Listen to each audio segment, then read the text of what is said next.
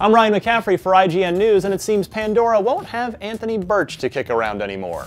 The Borderlands 2 lead writer is leaving Gearbox to work on a new comedy show for Hulu. Burch announced the news today on Twitter, later adding that he'll continue to, quote, do video game stuff on the side. The new Hulu series, created in partnership with Freddie Wong's company Rocket Jump, will be streamed exclusively on Hulu. It will chronicle the behind-the-scenes creation of the video shorts Rocket Jump is known for. Burch, of course, had a huge role in shaping the dark themes and humor that are now inseparable from the Borderlands universe. We can't wait to see what he does next and what Gearbox changes with Borderlands 3.